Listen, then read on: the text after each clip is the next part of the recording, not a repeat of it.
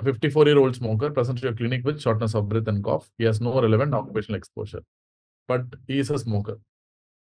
So first thing, I told you what you have to see. I mean, even though stepwise you see FE1 to FEC first, but first what you will see?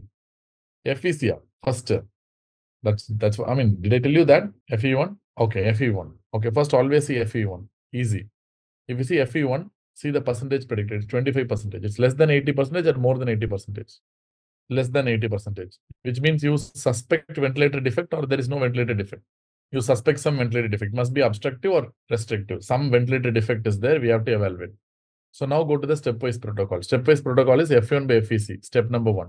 That's a Tiffin index. Tiffin index alone you see average, actual.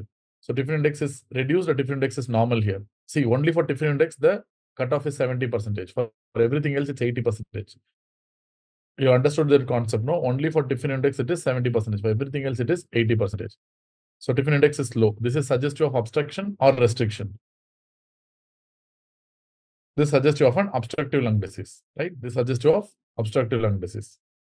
So if you go to the left side of the table, okay, if it's an obstructive lung disease, next step is to look at what? Next is FEC. Go with the algorithm. Next step is to see. I told you step 2 is always FEC. Post-vital capacity. FEC predicted, percentage predicted 41%. It's reduced. So what do you suspect here? What do you suspect? That's what is important. FEC is reduced means what you are suspecting. Whenever FEC is low, you suggest it is suggestive of restriction. To confirm restriction, what you will do as a next step? Next step is to do TLC, okay? To confirm that it's a restriction. So look at the TLC. More than 80% or less than 80%? More than 80%. So this is what? This patient is having a pseudo-restriction. Pseudo-restriction must be due to what? Severe obstruction, right? Generally, it is due to emphysema, but we have to find out. Pseudo-restriction might be due to a severe obstruction. So I told you, pseudo-restriction is generally due to what? Generally due to what? Why the FEC is reducing? Severe air trapping, right?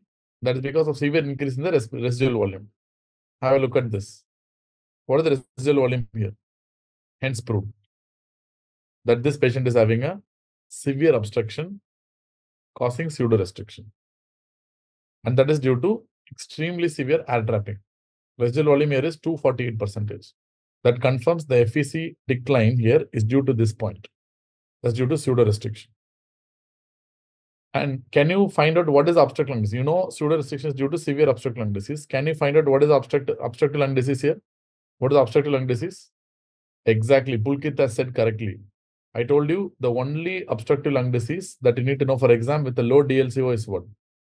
Only obstructive lung disease, low DLCO is what?